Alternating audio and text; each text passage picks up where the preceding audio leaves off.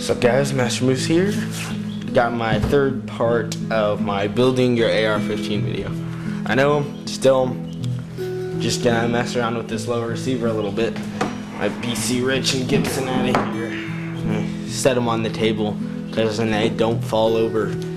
I learned that the hard way, leaning guitars up against walls. Bad idea. Anyway, so got a couple of shout outs before I start this video. JMore3192, I think it is, told me about this awesome way to fill your markings on your lower receiver.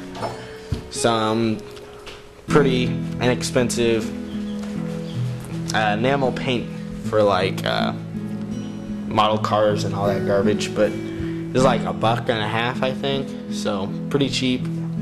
Then for white, I'm too cheap to buy another one of those for $1.50, so white out. And then too cheap to buy enamel fluid or enamel thinner fluid, so got some Rosinol and toothpicks per paint brushes. So this is basically a poor man's, or just cheap ass's form of roll marking film. So start this out. I think I'm going to do the safe with the white out. Alright, let's give this a try. So from what I've heard, this is pretty foolproof and safe. I'm just gonna wipe a little bit of it off and get in there and get those tactically filled up with garbage.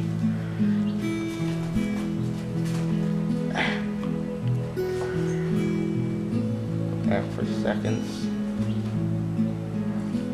It's best to do this while your lower is stripped, because then you don't have to worry about all your fancy switches and stuff. But alright, that's on there. I'll let it dry for like a second. We'll take our rag, we'll wipe it down medium hard, and then I also got a little bit of ram oil here. Stuff I don't really use it that often to clean my guns anymore. Ooh.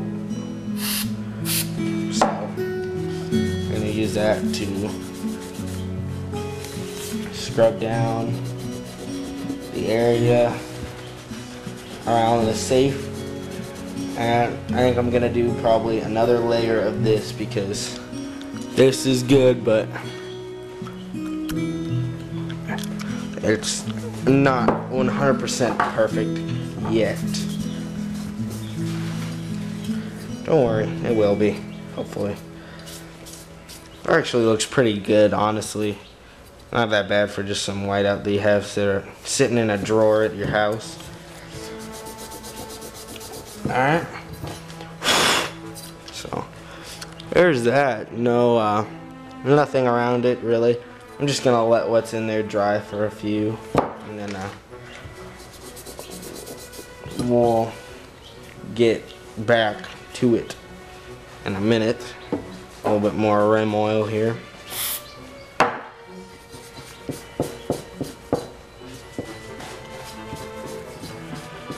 I've heard it's a good idea to wipe down your spot before you start with a little bit of rim oil or something, just to clean off all the fingerprints and stuff. And it might be good to do this in gloves if you really want to get hardcore, but not that hardcore here, so I don't care. Alright, so that's wiped down good now, my main emblem, and we will try that. I will be right back in a second though. I gotta go get a timer. Alright guys, sorry, my memory card was out of space, so I had to go delete some junk. But there is my whiteout job. Honestly, not too bad in my opinion. See how long that'll last. I mean, we still got maybe to go over one more time for the A. Doesn't look quite perfect in person, but it's not bad actually. Not bad at all, in my opinion. But let's move on to this enamel paint and Rosenol test. Alright, just this stuff you can buy at Walmart. I use it for my Zippos because it's the cheapest. Give your paint a little shake or something. Pop it open. Grab a toothpick and get a little dab on there and just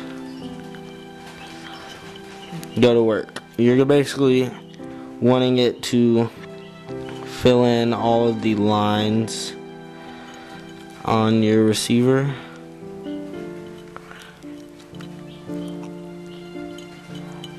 I would really hope this freaking ladder fluid works.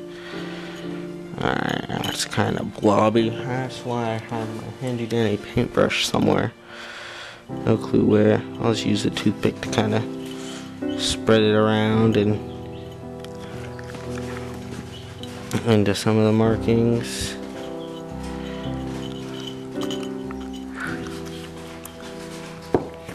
One sec. I'll be back.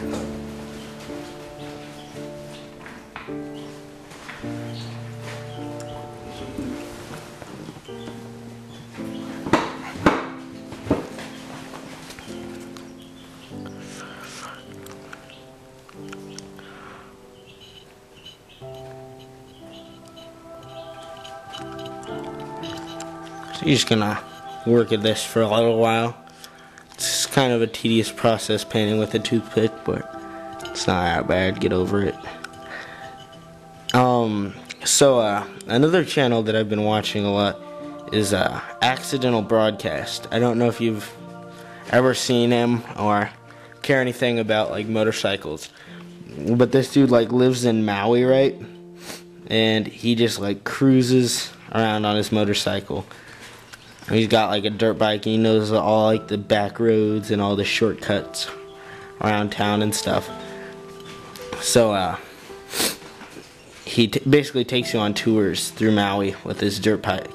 Tells you all the stories of him growing up and everything. Really cool channel. It's hate braces. Anyhow, pretty sweet channel though. He's got like a Kawasaki or whatever the hell they're called. I don't know, no fancy motorcycle brand names. But all in all, I would recommend you give them a check out.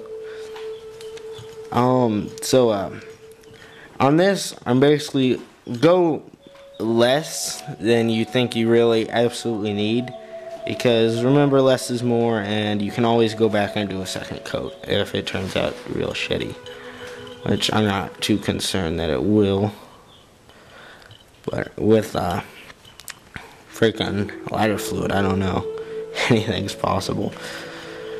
Anyhow, if it does, I'll have a story and whatever. Not too concerned about it. But yeah, go check out Accidental Broadcast. Pretty sweet. He's like a professional photographer in like real life or whatever. So he has really nice camera work. I really dig it. But basically trying to learn from him, learn the ways of cameraing. You can I'll have a link here to his channel, or you can go to my page, and I think he's probably one of the most recent comments on my wall. There you go.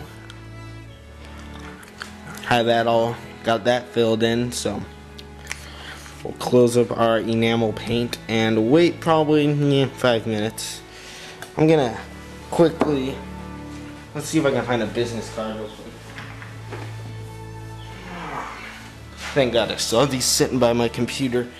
Seen my first video about my ammo collection, really bad because I don't know, I was just not very good at speaking to a camera back then. But ammo1.com, pretty sweet place, check them out.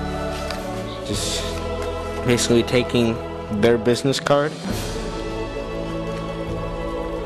running it along here.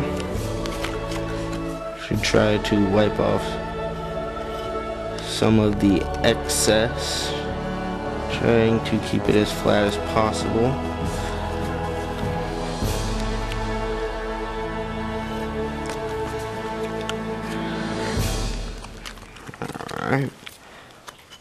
this end now.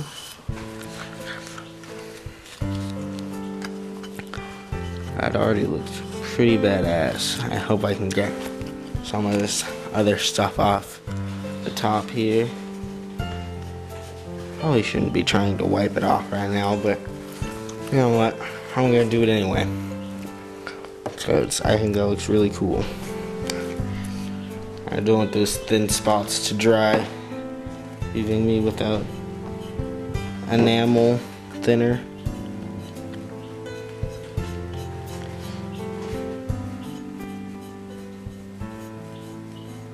I'm wiping very, very softly right now.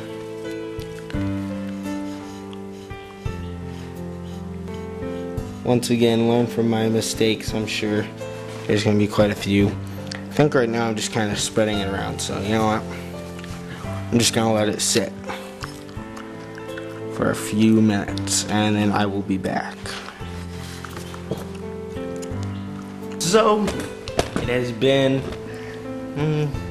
5-10 minutes, and I let this dried for a couple minutes.